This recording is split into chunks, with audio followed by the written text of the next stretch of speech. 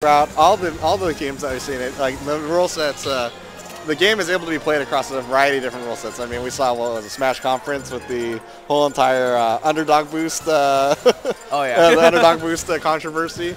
That tournament was still hype. I mean, it sucks that the players were playing on a rule set that they didn't actually know was the rule set, which is terrible if you think about it. But at the end of the day, if no one had actually paid attention and knew that, and didn't know that that rule was changed, the matches themselves were still really exciting to watch. So this game, Ultimate, has a pretty big threshold on what it's able to do. And that's kind of a testament to the players and what they're able to do. Right. Okay, here we go. We got Imhip, and, well, that's supposed to be Mago, but I guess, you know, new game, new tag. New tag. Morbid, Carnivorous. I'm going to just call him Morbid for now. Yeah, Mago was definitely easier to say, but here we go. Right now, yeah, we'll go with Morbid's a little easier than Carnivorous, too. So we'll go Morbid and Imhip.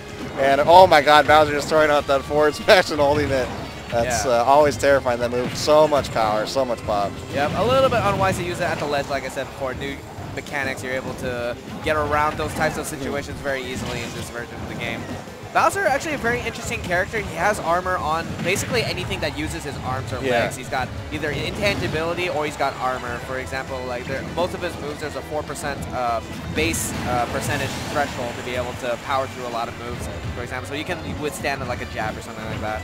Of course, on the other side of it, you saw, you know, Olimar being one of the smallest characters, if not the smallest character in the game, and you know, it makes it very difficult for a character that like Bowser trying to work so much off that forward or to really put out you know, good spacing and actually hitting that low of a target. Yeah, it's very interesting to see Bowser in this iteration of the game. You know, he doesn't really have his Koopa set up anymore. He used to be a grappler. Now they kind of change all the heavies to make sure that you don't really get that except for maybe Incineroar. But at the same time, it's like, what's his game plan now? You know, like you gave him his armor, you gave him his like tough guy and stuff like that. So what's his whole game plan going to be? Is it just the idea to like to try and power through like a lot of the like small hitboxes that come your way and then like survive longer as a big character?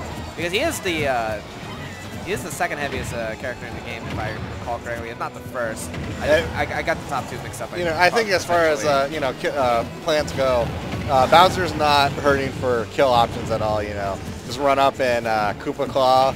That's a kill option. Back air is a kill option. Up air is a kill option. You know, you name it, he's got the kill option for it. Yep.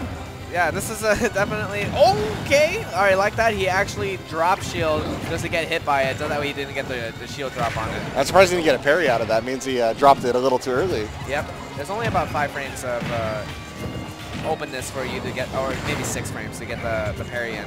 So it's definitely difficult to do. Not easy by any stretch of imagination. Oh, what a good purple. Because you saw Morbid trying to set up the back air situation right there. Oh, gets a downer to take it out, but yeah, that purple ended up saving Imhip and let him put on just a little bit more damage.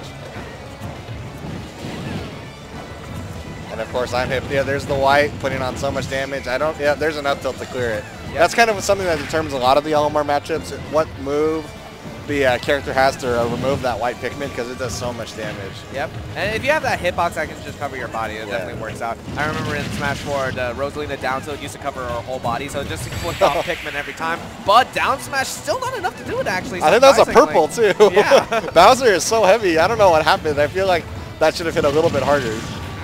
And now that's the second chance for Mago to get a Breath of Life, bring things back in. I like that, though, from Imhip, trying to get him to up tilt and put him in end lag so that he can get a grab and try and finish off this stock here. Yeah, he's fiending for either that blue throw or the purple hit. One of the two. Yeah, you're really thinking. Red has some power to it too, so if he gets a fair off that, it's kind of scary to think about too. Oh, he gets a grab though. Back throw off. If he gets one back air off stage, that's even something available for Bowser to do. But oh, he rolls through it, gets that frame that frame hole on the forward smash. Yep. And it's right through. And Imhip, just that purple is the saving grace. But he's in a little bit of trouble. Like, oh man, good pivot grab. Definitely not as strong as it was in Smash 4, but still a very great pivot grab. Nonetheless, definitely went deep in for that. Now he's got to get himself out of disadvantage state. Loads for the landing there. Is he going to be able to seal out this stock, though? He brought it all the way back. One good hit from either of these players will be able to seal out this first game, but we still got 4 minutes on the clock. Going to be really difficult to see either of these two trying to pull out a timeout. So we're going to see a last hit situation here. Yeah, you see, very subtly, Imhip was doing a lot of pigment management right there. I think he's trying to get a purple out of there, or at least, you know, You know, he lost one of his blues, he got that yellow. There's the forward smash. Yeah, he took the bait, just went deep in for it with that grab. And I think he went for the side B, actually. Yeah. And Imhip just went around and was like, nope, I am pointing at you, and my Pikmin are going to go sick at you. Yeah, I wonder if that was a farm for a yellow to get a longer forward smash, just to cover the range on that approach, or if that was just he happened to have it at the time and he threw it out just at the right moment. Right. Who knows with the Olimar mains, their brains are just they're out of control. They know too much. They know something about the universe that we don't, which is their Pikmin lineup at any given time. Right. You'd be like, see, Imhip on the street. Hey, what's your Pikmin lineup right now? He's like, blue, white, purple. Like, yeah, that's right. Alrighty, we're going back to Pokemon Stadium, actually. Oh, and he just goes in immediately for the grab. Let's see if he gets something out of it. He gets the fair, but you're able to Pikmin armor right through it. And he would try to go down with the dare, too. That almost was incredibly deadly for Morbid right there. Looked like a Brawl Classic right there with the down special to super armor. And then, he got him in a jab block situation. Was able to get him off stage. Morbid kind of in a red alert situation. Definitely.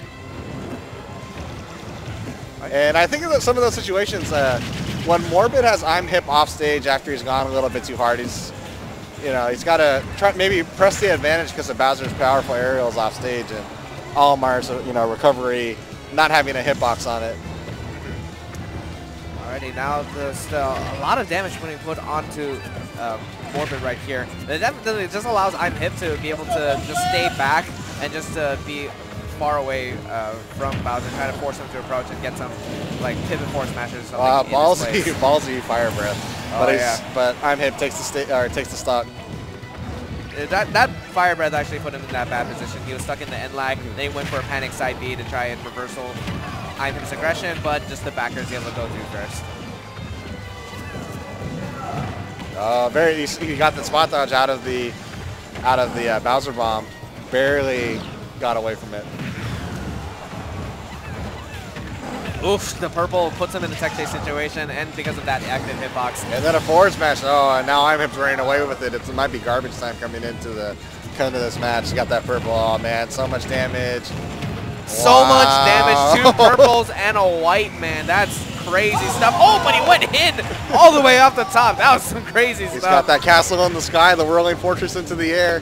Yeah, I mean, if you're down 2 stocks, might as well try to go for some kind of crazy play. It's like, if I'm going to lose, I might as well put myself in a Twitch clip, maybe get Sir Toasty to gif something right there. Yeah, he's able to forward air out of that situation. He's battled himself back onto the stage, but those Pikmin are just draining life faster than, Morbid would care for. Right. Oh, but the up smash, that's going to be able to close it out in that boxing scenario. And yeah, that's Imhip taking the set. Yep.